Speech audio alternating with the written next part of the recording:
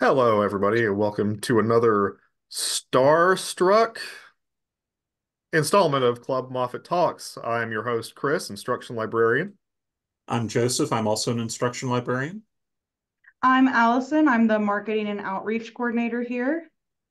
and joining us today is Tiffany Ziegler. Would you like to introduce yourself and what you do here? Sure. My name is Dr. Tiffany Ziegler. I am currently the Interim Dean of the Dr. Billy Doris McAda Graduate School. I'm also an associate professor in history. Nice. Sorry, I had my notes buried under a pile of things. It's very nice to have you on today, Tiffany. If you are unfamiliar with our podcast, at this point we kind of like to go around and talk about just what we've been up to lately. I'm going to go last because I'm going to complain about things. So whoever wants to go first, feel free. Okay. We did just successfully watch the eclipse with these glasses that you can't see because of my filter. The Yeah, I had not expected for it to be such a communal event. I thought it was just going to be a thing that happens and that it's like, oh, that's going on. But there was a lot of activity here on campus, different departments, different organizations, specifically having get-togethers just to watch the eclipse. Um, and I think that part of the reason I didn't think it was going to be such a big deal is because I knew we weren't going to get the total visual from our location. But yeah, it was actually kind of fun going outside and staring up into the sky with everybody. Um, Aside from that, my wife and I are currently reading the second book in Wheel of Time, The Great Hunt, and we're enjoying that. We're a few more than a dozen chapters into it now. We're doing a chapter a night, and I've I've been finding some weird, odd TV series that are completely finished. And in the course of just a week or two, I watched all three seasons of a show called Loudermilk, which I really enjoyed. It's about a really terrible man. He's a really terrible man. He's very broken, and he runs a like counseling group for recovering addicts. Um, and the way that he's just mean and horrible to everyone deeply amused me, which probably says disturbing things about me. But I think that's pretty much for me. Tiffany or Allison, what about you? I'll go. For me, I think last time we recorded, I said that I was watching the Yellowstone show. Mhm. And I finished that, and then I finished all the spin-offs to it, like the 1800 one and the 1900 one. I really liked it. It was kind of different than stuff I usually watch, but it was very entertaining. And I do love a show that's like a good drama with a bunch of moving parts and all this other stuff happening, which is part of why now the show that I'm watching that I've never seen before because I was too young, I'm now watching The Sopranos. So now I'm like halfway through season 5, and it's definitely a very interesting show. And I know I can tell why it's been talked about for so long and why people, say it's like classic TV and it's like a huge hit for HBO and it changed HBO and things. It's very good. I like it. And it's kind of like how you were just saying, Joe, about like a character where it's like about a bad man, but like it's so entertaining because that's what The Sopranos is. It's like a bunch of terrible people, like terrible, doing terrible things, but they're so interesting and entertaining and crazy. The thing they don't prepare you for when you start watching The Sopranos is that it's the funniest show that's ever been filmed. Uh, and you go in thinking it's going to be a crime drama, and then you get to stuff like oh God, Chrissy got really high and killed a dog and whatever. Like it's this horrible drug intervention scene, and it's the funniest thing that's ever been on TV. It's like Yeah. it's a really dark, like serious intervention, and the things that they talk about are so hilariously funny that it's like you forget what you're watching for a minute. Yeah, it's definitely it wasn't what I was expecting. And like even all I really knew about the show was that it was about like the mafia, like about mob bosses. That's pretty much the entirety of what I knew about the show. So in the very first episode, when it starts with Tony, the main character, and he's like the big mafia mob boss and he's in therapy, I was not expecting that at all. And it's such like it's a huge plot to the show. It's like a huge point of his character and all of that stuff. And I wasn't expecting that at all. And I think it's very interesting. And it speaks a lot to why the show is so good for them to do, like right off the bat, already having something like that already shows that it's different. But yeah, I'm enjoying that. For reading, I've been into some graphic novels or comics. It's called Saga.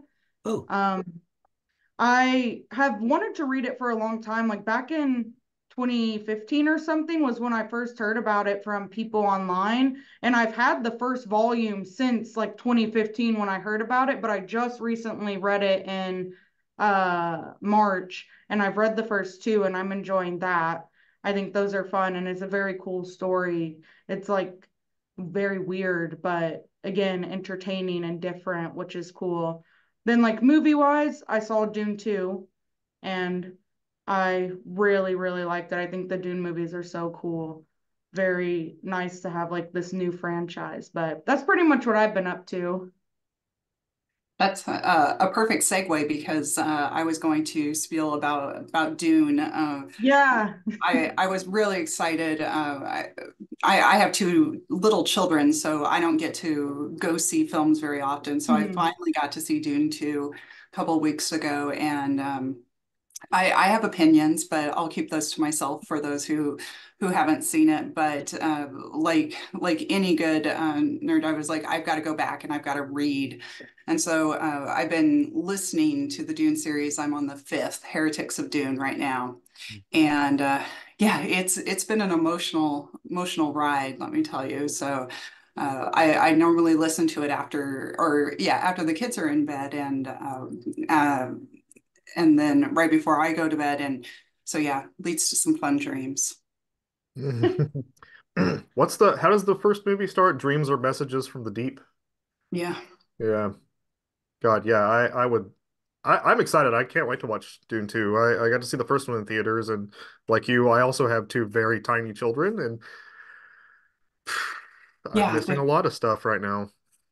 I have a 4 month old and a 2 year old with and some change. So no movies. Actually, my mom took a picture of me going to the mall uh with her and my oldest, and I walked by the Psych Center, like the theater listing or whatever, and I just saw there this was when Godzilla minus one had just come out, and I put my hand on the screen and I was like, Japan sent me a Christmas gift, and then my wife gave me one early, and I'm just like, I guess the other one's okay, but really wanted to see Godzilla minus one in theaters, and I really want to see Dune 2 in theaters. So But I worth hope it. it was good. Like I said, I've got opinions. I don't know where we're going to go after this with some of the plot lines that have changed a little, but we'll see. Yeah, I found that out when the way the movie ends, the second movie, apparently it deviates from the books. And I think that that is interesting. And it's cool when adaptations do that because then it like kind of gives fans, of the books and things, it keeps them on their toes. The best example I can think of is Twilight Breaking Dawn Part 2. When I was in high school, I read it, and in the second movie, they completely the end of the movie they completely changed it from the books, and then like everyone in theaters was like screaming like, "Oh my gosh!" and "No!" and everything, but then they kind of revealed that in Twilight, they revealed that it's like this vision. So, but I think it's interesting when the creators do that, directors, changing things up.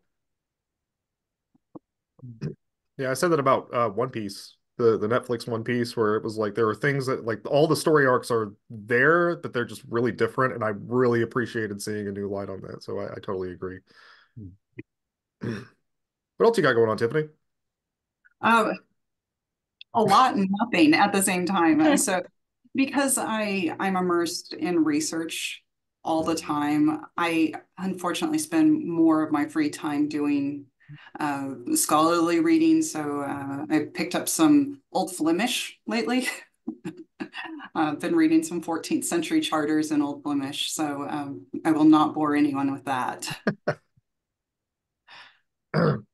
Well, speaking of boring people, is anyone ready for me to complain for a few minutes?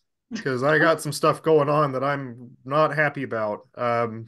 So I came to work late today because yesterday I bought a new part for my computer and I was so excited.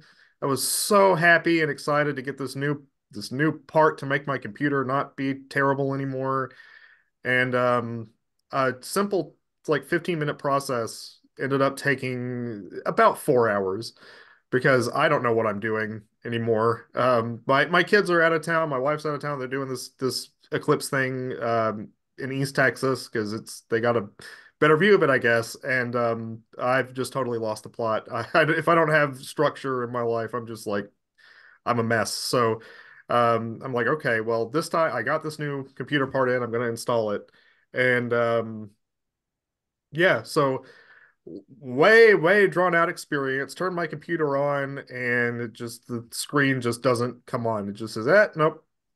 Nah, all the lights and all the stupid LEDs and stuff are coming on and no display, and I'm just immediately like, I've got a homework due in just a few days. I gotta what do you mean no display? So yeah, so I worked on that for like another 4 hours. Um and just nothing. I tried everything that I could. So about 8 o'clock I just said, you know what? I'm going back to bed. This is terrible. I'm so miserable right now. So I woke up today and um the guy who's gonna fix my computer was he's out in Dallas looking at the eclipse.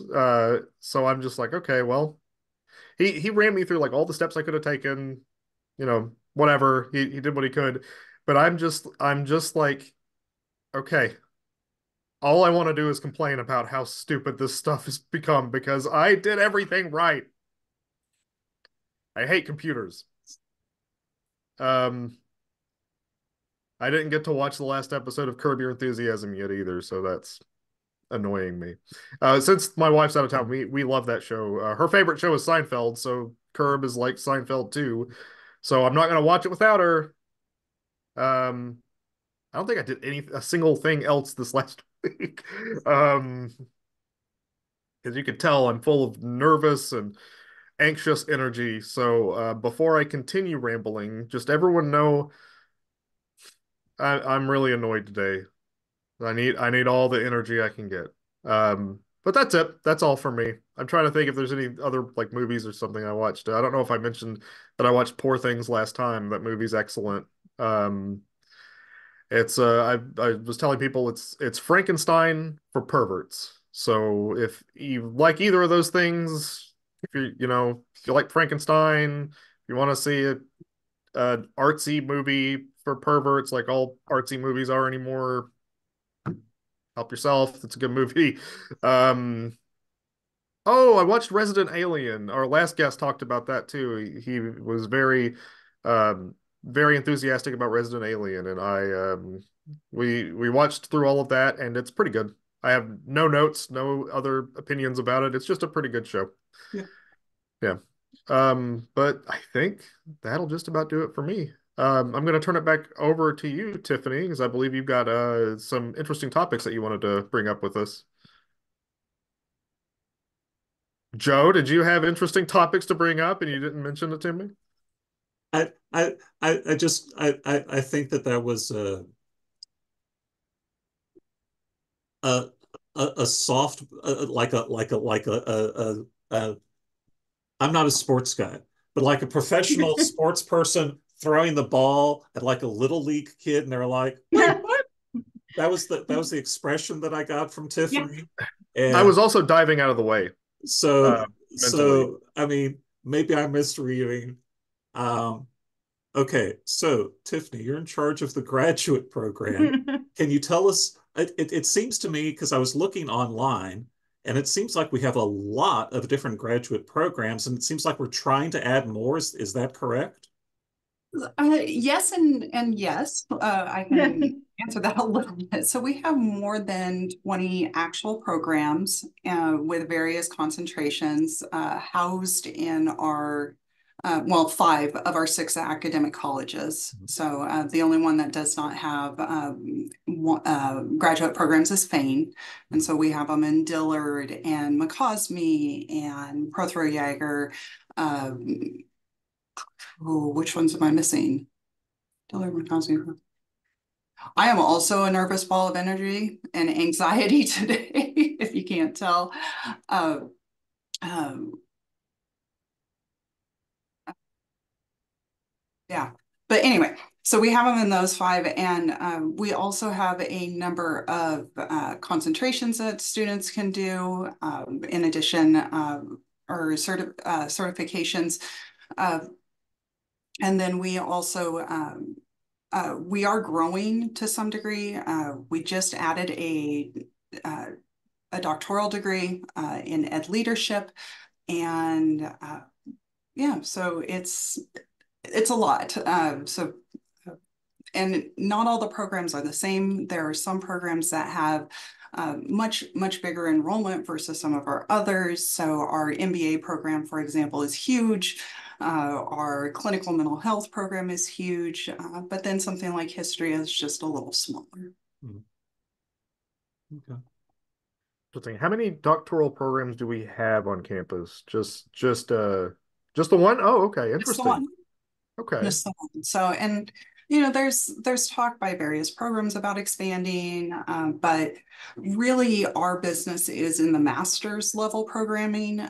We will be adding a new Master's of Science in Industrial Technology this fall.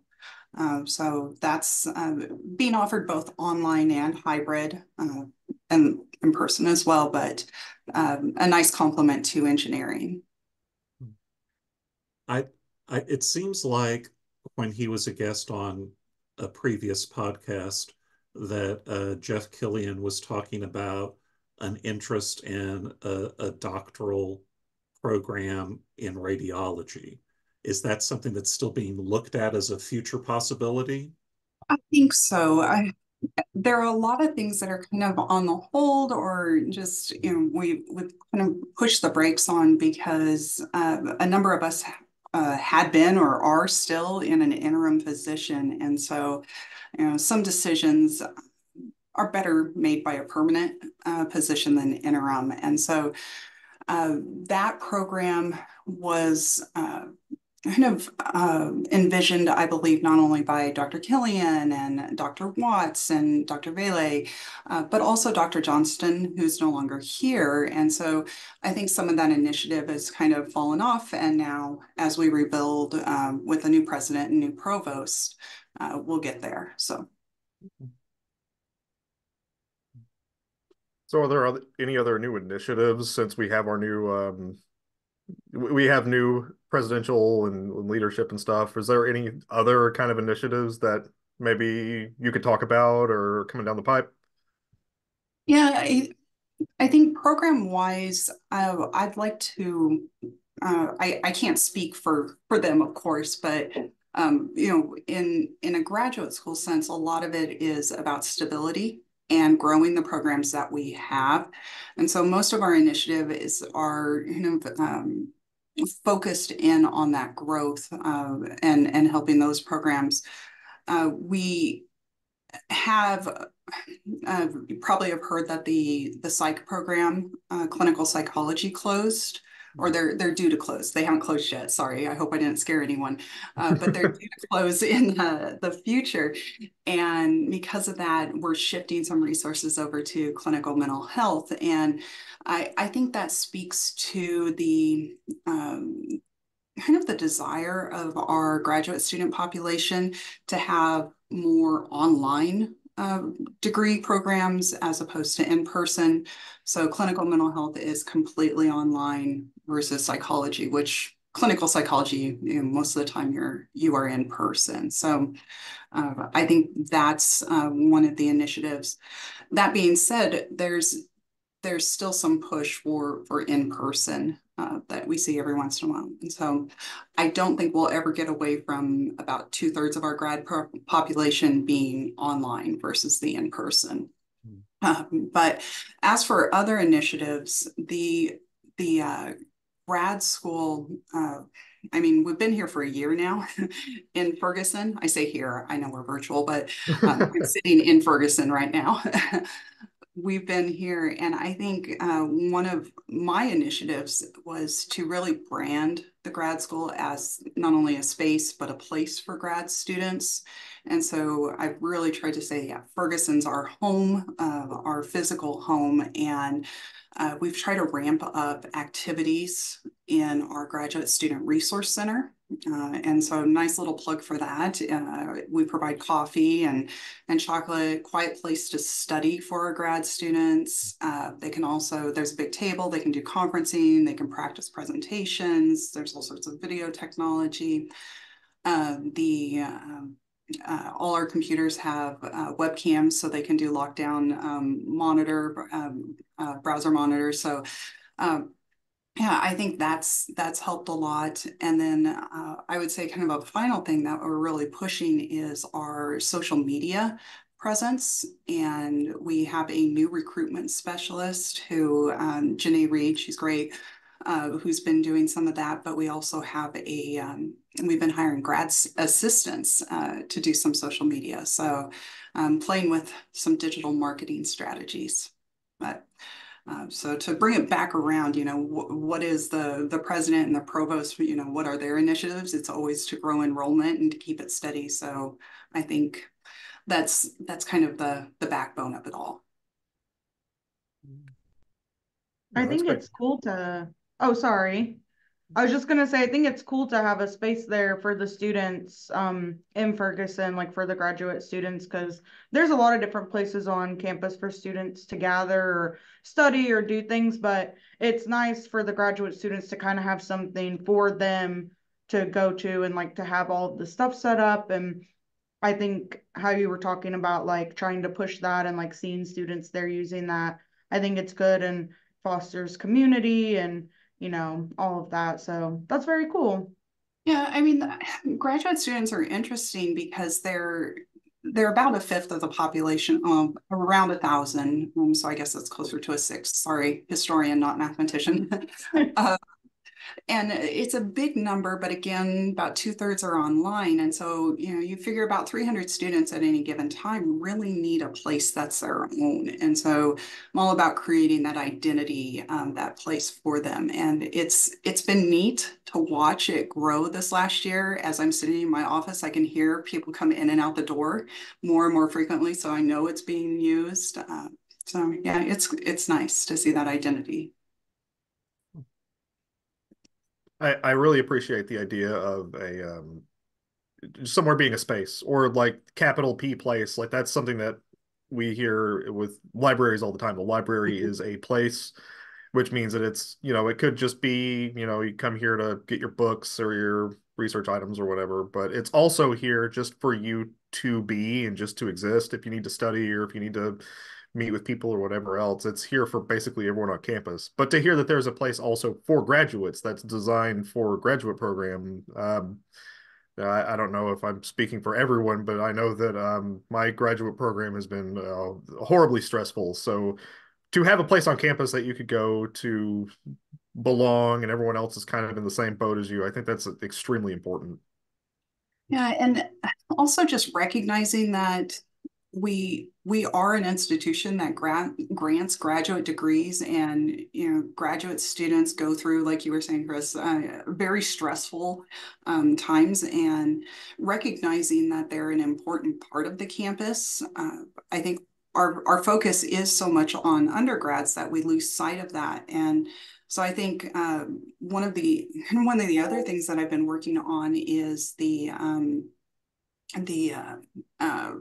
kind of recognition of graduate students, especially at graduation and the time surrounding graduation. So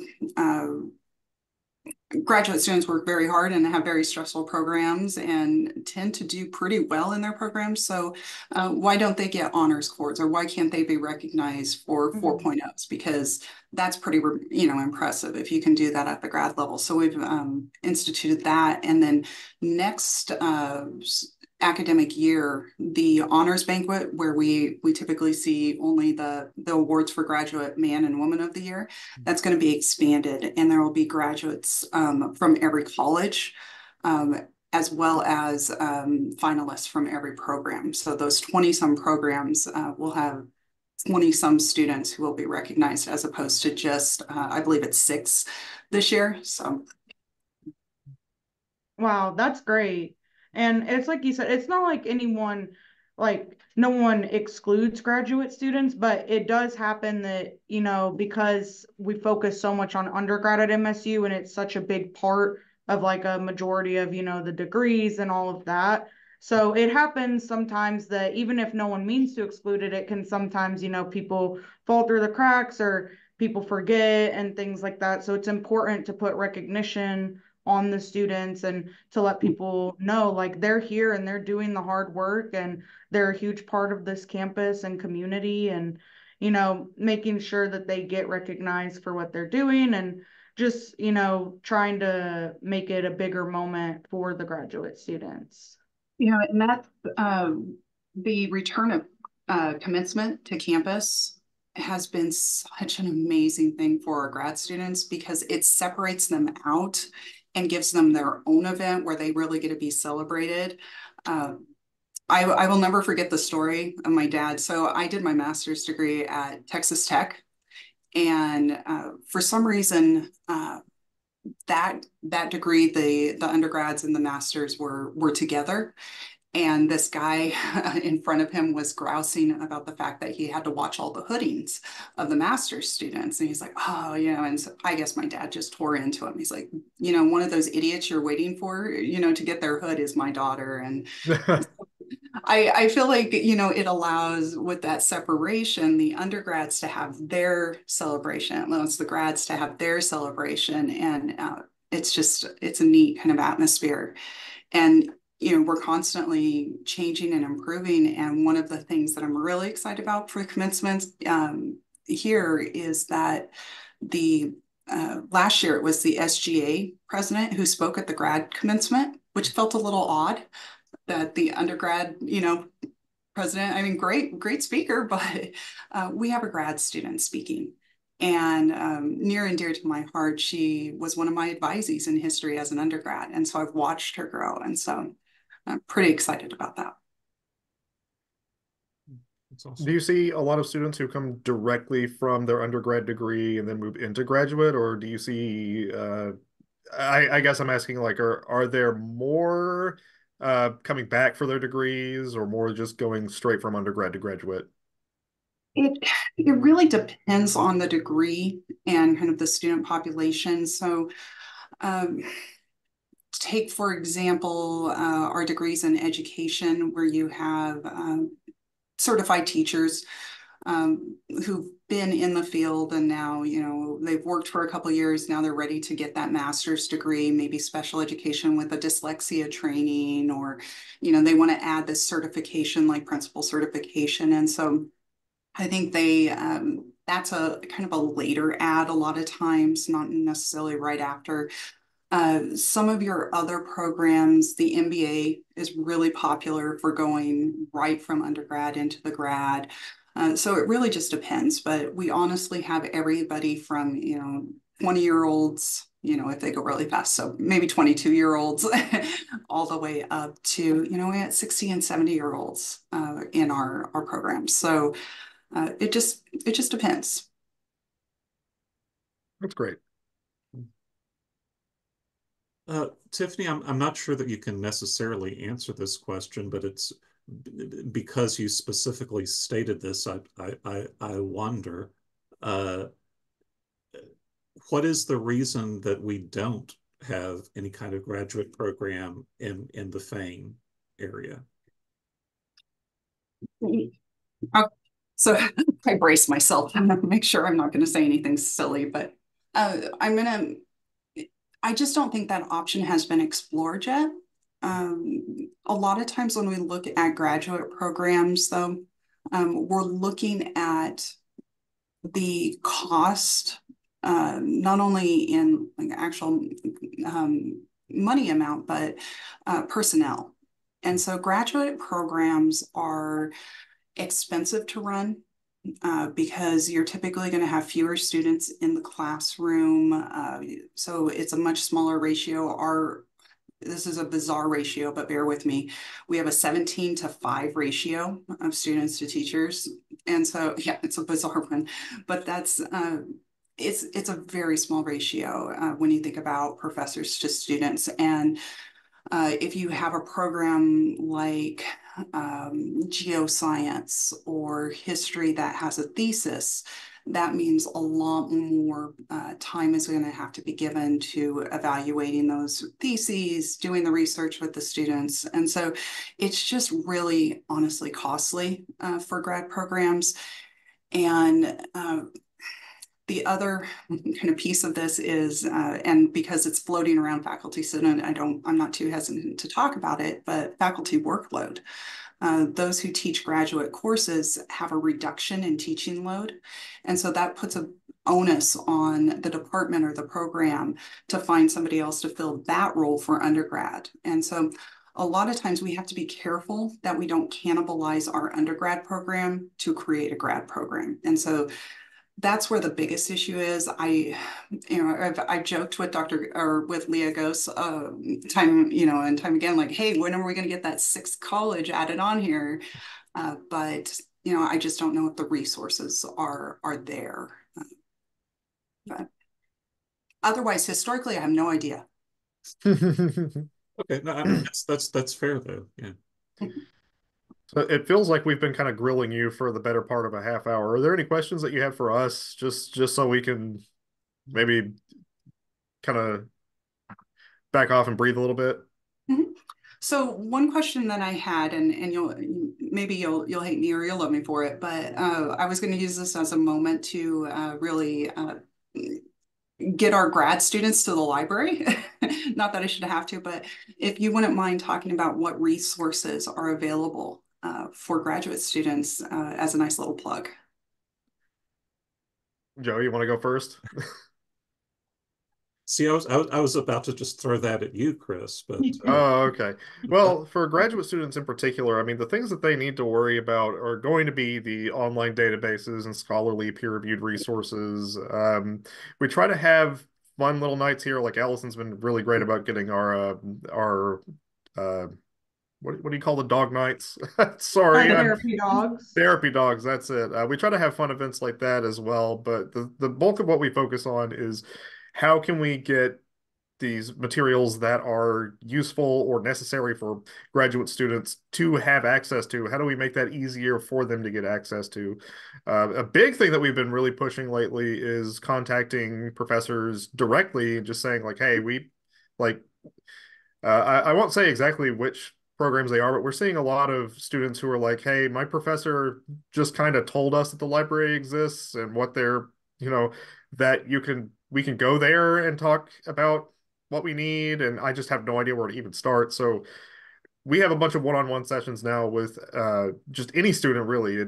Really graduate, undergrad, it doesn't matter, just because the things that we tend to teach are things that we know as librarians that we've taken, library school for. That honestly, it's not like we expect anyone to just come in here and be like, I know how to, you know, discover databases and do all this stuff. It's more along the lines of we we expect people to have questions. So that's what we are really prepared here to do. Our classroom instruction, the big goal of that is that whenever people come in here and they have questions or whatever, it's because maybe we weren't able to cover that whenever we have our big class instructions, or maybe it's just something that they have really particular needs for their research, and we need to have a one-on-one conversation about that. So for grad students, that's the big thing. And I believe we had I may have put together a survey as well where we were asking like what can we really do for grad students that we're maybe not aware of, like because we like to have the same level of engagement and instruction with everyone, but at the same time it's a difference between like uh several peer-reviewed resources as opposed to like one or two for an undergrad class. So that's really what we tend to focus on. Uh, Something I would say is good too is our interlibrary loan services, because we have a lot here at Moffett Library, lots of books, lots of, materials, all kinds of things, but we can't have everything. But interlibrary loan services is an option where if we don't have something that a student's looking for, whether that's a book, an article, a DVD, a CD, they can request it through interlibrary loan. And then what we do is we send out that request to other libraries, and whoever has it will send it to us, and then the student can use that. So I think that that could be really helpful for, if someone's doing research. And I think, in graduate programs, depending on degree and stuff, sometimes you're getting into like really specific stuff, or like, how you're talking about, people have like an emphasis in their degree and stuff. So sometimes you're looking at really specialized things, and maybe we don't have like that specific article or that like very certain book that's needed. So I think ILL could kind of fill in the gap there for graduate students to get what they need. And it's also great too, because with doing articles on there, that usually is a little bit quicker than a book because we're shipping things through the mail. So a book might take like a week or more sometimes, but if you need an article, we can usually get that a little bit quicker to students. And, we have a lot of databases, but again, unfortunately, we can't cover everything. So that's why ILO is great to what we can't cover. Then hopefully they can request it through that and we can ask someone else and get it for them.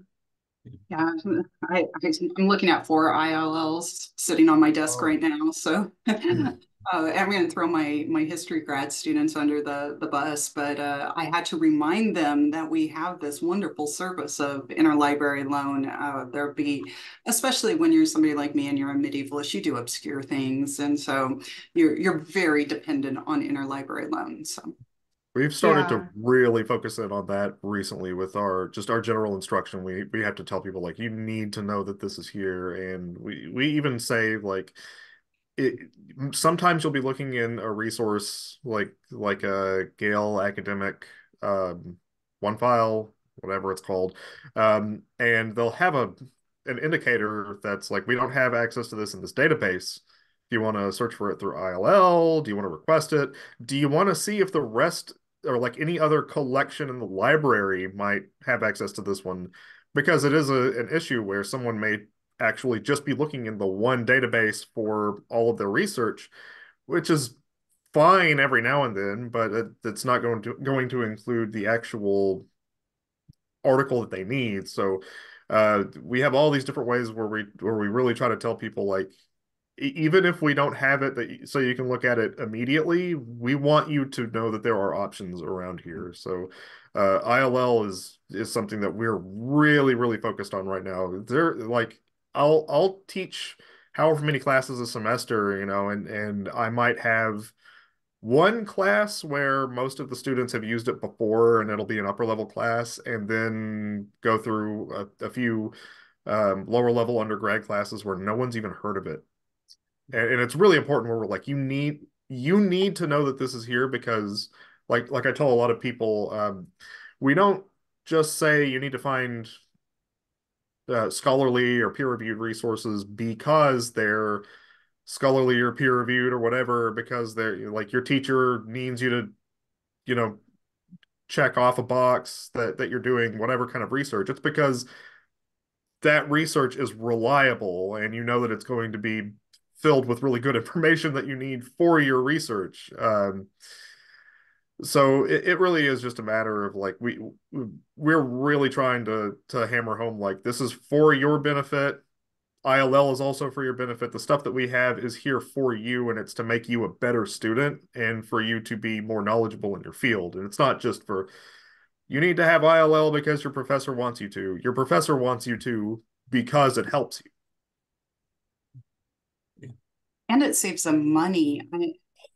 It drives me nuts when they tell me, oh, you sent me this link to this JSTOR article, but I couldn't access it because, I have a separate subscription. And I'm like, ILL it. Even if we're Yeah. not at tier of that subscription for JSTOR, you should be able to still ILL it. So, If you have the name of the article, the author, and everything else, like even if yeah. you just have that, like the citation or the abstract or whatever is still going to have all the information you need. So Mhm. like if your professor's giving you that information, you have everything you need to interlibrary loan it. Just go ahead and do that. Yeah, and we've started doing like DVDs and stuff as well. So if you're doing research in a class where maybe you need to watch a documentary or just a regular, any type of movie or something that's on a DVD, and then the Moffett library doesn't have that, you can request that through ILO now as well. And, again, hopefully we would find some other library that had it and is willing to send it to us. But now that there's more options, and we're doing it for CDs too. So I know we don't have like a music thing, but there might be another reason or use that you might need a CD, and you can do that through ILL as well. You do this just to have fun with it. You don't need to like also Yeah, just as an aside, yeah. this is Yeah. something you just do for whatever reason. Yeah, you could definitely like say you go to look at the Wichita Falls Public Library and they don't have a book. They also have an ILO program, so you could do it there, but you could also do it here if you're like, oh, I just want this book to read in my free time for fun, or I just want this movie to watch for fun. It doesn't always have to be academic, it can be for leisure as well. Absolutely. Yeah.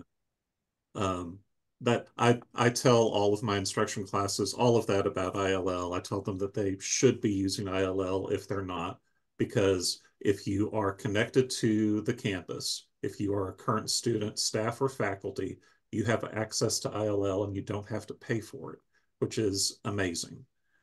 Because even if you can go onto a streaming service and see something, the library's free.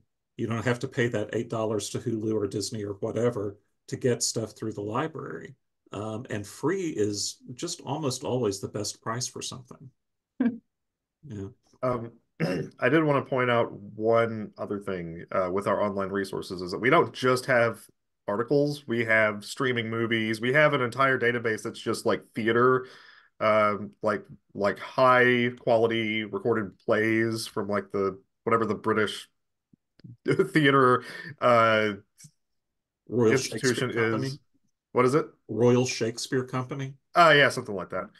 Uh, but no, we have a bunch of different online articles and resources like that that are just specifically for like whatever program you have. It's not just going to entirely be like MLA peer-reviewed like critical essay or whatever. We have these extraordinary medical databases as well that are just full of like not to sound dumb about it, but like graphs and uh, different types of research and like images that you may need for that. Like we have a lot of stuff that's just that people don't really know about, I think, just because it's like unless we're telling you about it, you're not going to really know because it's at our institution. So Yeah, yeah, like just about anything, if it's going to help you with your research, we can either get it for you or we already have it. not to totally go on a tangent, but I think one of the best kept secrets that shouldn't be a secret is special collections. And Oh yeah. It I, shouldn't be, no, but you know, I, yeah, I know I'm a graduate, well, interim graduate dean, but I still teach the first half of the world survey, a 1,000 level course, and there is nothing I love more than taking students over there to see the cuneiform seals. oh yeah. It's just, and they're like, wait, is this really, a couple thousand years old? Yeah, yeah, it's wonderful. I think the Yeah, one that special we all end up collection. showing is the leaf from the Gutenberg Bible Hmm. because I have to explain like what a leaf is and like you don't know I can't really explain to you how valuable this one piece of paper is. That's one that I always go over. I'm like, look at this thing. It's pretty cool, huh? The yeah, we used that leaf when I did the Reformation 500, but yeah, the photocopy of some of the charters I've been working with. Oh. And yeah, I get to play with them. It's so much fun. That's awesome. That's incredible. But yeah, that was actually I want to bring this back up again. I don't know if I probably talked about it on this podcast before, but when I was interviewing here, um, when we got done with the interview, my current boss Ryan was like, "Okay, well, previous podcast host Ryan was like, okay, well, you want to come over and check out our special collections?" And I said, "Yeah, sure. That sounds like fun." And he took me around. He showed me everything about it. And at the very end, he said, "So even if we end up not hiring you, um, at least when you drove out here and you didn't get to see, or you got to see something cool." And I was like, "It was cool, but thanks for uh the encouragement." The It was really cool anxiety. though. I came away. I was really impressed with it. Yeah, even before you enter the special collections room, just that we have like an original printing press like outside of it. And we also have another one on the second floor too, the other on the other side. Just even before you even walk in, you're looking at this amazing thing that it's like we don't have those anymore. So it's very cool. And then we also do where you can do tours of the rare books room, and you can go in there, and our special collections librarian, she can take you through and show you all kinds of things. And you can't obviously check anything out from special collections because we have to keep everything pristine and all of that, but you can still use it for research. You can go up there, you can look at the stuff, you can read over the things, and you can still use that for research, for what you're doing. You can get your hands on it, but you have to you have to make an appointment for it. It's a very I don't want to say it's exclusive because one of the qualifiers of us even having that was that people can use it whenever they want, but still like you have to really go through a process to get your hands on that. It is really nice to use that for research, but yeah, it's like it's another one of those like very um open secrets almost. But yeah, that's one of those things. We're so proud to show that off. Uh, but it's not even just what we have there. Those are all the really cool visual things that you can see right away. Like, look, here's the an original newspaper from the Titanic sinking. Here's a second print of a newspaper that was um,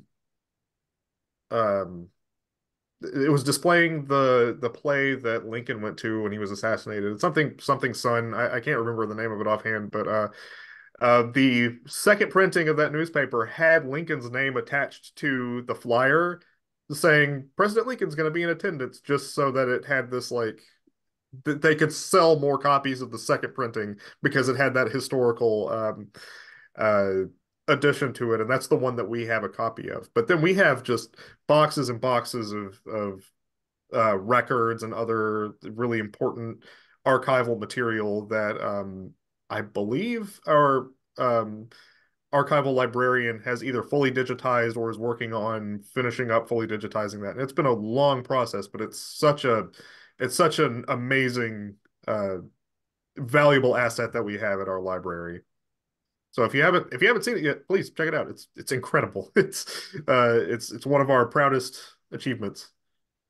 Yeah, on the topic of digitizing, something that might be a good resource for graduate students as well is we recently digitized all of our theses. We went through, and all of the ones that we had, physical copies for, you can now find all of that online on our website. So, if you don't have the opportunity to come over here, or you were saying a lot of the graduate students in the program, they're online and you can't make the time to come over here to the library, we have all of that available on our website now. So if you need to look at any of those or anything, all of that's available. Should I mention TASP? I feel like I would be remiss not to mention TASP, but I don't know what they have additionally to offer for graduate students, but they're a fantastic group here. If you need any kind of tutoring help, no matter what level you are, please, yeah, feel free to come by. They're so happy to help. Their tutors are great. Can't recommend them enough. Yeah, well, even if you just want extra eyes on a paper, you just want someone else to look over and give you edits, Yeah, give just you a peer another review. set of eyes. Yeah, we have a specialty, a person that we pay separate who does just graduate writing. but Mm. we're always directing our grad students, hey, you're struggling in a stats course or you're struggling in this, go to TASP. And especially our online, because they do have that, was it 23-hour, kind of a day help online. So yeah, we have a lot. It's just that's just to say that we're it's kind of a passive thing where with us where it's like if anyone needs help, just swing by. Joe and I are here for reference and instruction, or we have our tech services people if you have any questions about like actually if you have problems with your account or whatever else. Like we have a lot of people here that who are our job is basically like just people coming in and out of our offices all day asking questions, and that's what we're here for. And particularly with people in graduate programs, sometimes they're not available to come and see us when we're here 8 to 5.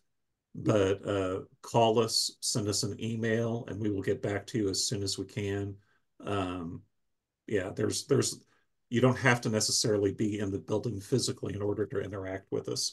And also, a librarian is almost always in the building over the weekend on Saturday and Sunday. Not necessarily an instruction librarian, but there's people here that are here to help you. That's what everyone in the library is for, is to help the MSU community. Absolutely. Well, I know I don't want to go too long over time. I know you've got somewhere to be, and we all kind of have stuff that's going on today. But yeah, if was there anything else you wanted to add before we kind of start signing off? Just a plug for an event that's coming up, if you don't mind. We have our celebration of scholarship happening on the 17th and 18th of April.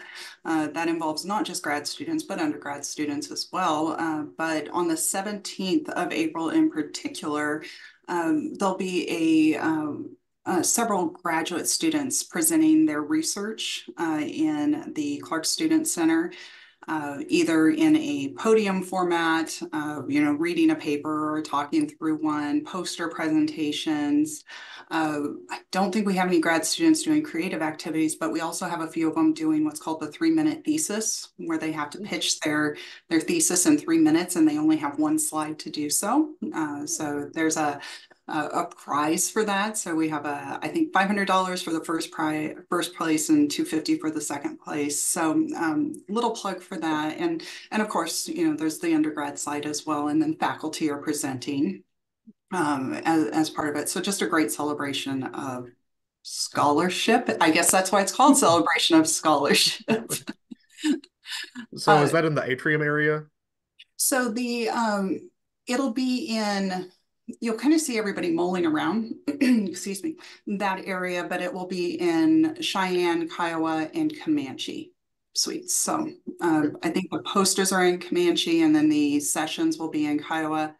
And then there's some other stuff that's going on. There's a research presentation that happens at 3:30 on Wednesday. There's security and safety and research. I think that's happening on Thursday. So if you check out the MSU website, there's a link for it right when you come on. So that sounds like a lot of fun. And on the topic of things happening in the very near future, Joe, do you want to tell us about some things going on in the community in the near future? Yes, absolutely. One thing that I want to continue to plug is just the existence of our Mustang Studio, which is an audio podcast recording studio that is housed here in Moffett Library on our first floor, and that is available to any current student, staff, or faculty. Do you mind if I say something real quick? Sure.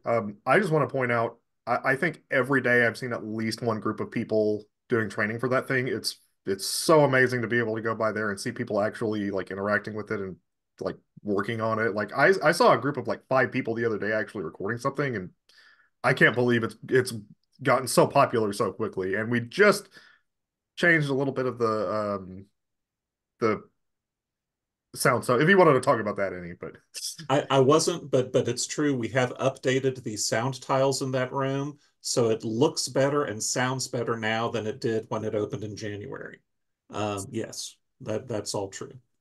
In addition to that, the Department of Music is presenting a wind ensemble and orchestra concert on Tuesday, April 16th in Aiken Auditorium. You can get ready for a sensory delight at the 16th Annual Cajun Fest, downtown Wichita Falls, Saturday, April 20th. Department of Music is presenting a piano studio recital on Tuesday, April 23rd, again in Aiken. The speakers and issues will present artists Isadora Stowe and Manuela Gomez on Thursday, April 25th. That program is Sight and Insight, Unpacking the Philosophical Insights of Visual Rhetoric. MSU Texas Theater is presenting The Pirates of Penzance, which I love. And that is Thursday through Saturday, April 25th through the 28th. MSU Texas is partnering with community organizations to host a pre-flight festival and market Friday, April 26th on the MSU Texas campus in the Quad. Pre-flight festival and market is a community kickoff for the Guardians of Freedom Air Show weekend at Shepherd Air Force Base. Wichita Falls Museum of Art is hosting a papermaking workshop Thursday, April 11th and Saturday, April 27th. Moffett Library will have the therapy dogs back one last time before the summer break, Tuesday, April 30th and Wednesday, May 1st. The next After Hours Art Walk will be downtown in Wichita Falls on May 2nd. And one more Aiken Auditorium thing from the Department of Music on May 7th. They're going to be doing a voice studio recital. If you want to know any more information about the things that I have mentioned or other things that are going on campus or around the community, please check out the events section of the MSU Texas homepage or go to the calendar at discoverwichitafalls.com/events. All right, Dr. Ziegler, thank you so much for coming on and speaking with us. And I know for a fact we'll be in touch with you very shortly. No clue what for, but I know we're going to talk about something at some point. So, again, thank you for coming on, and everyone, thank you for listening. And from all of us here at the library, see you again next time.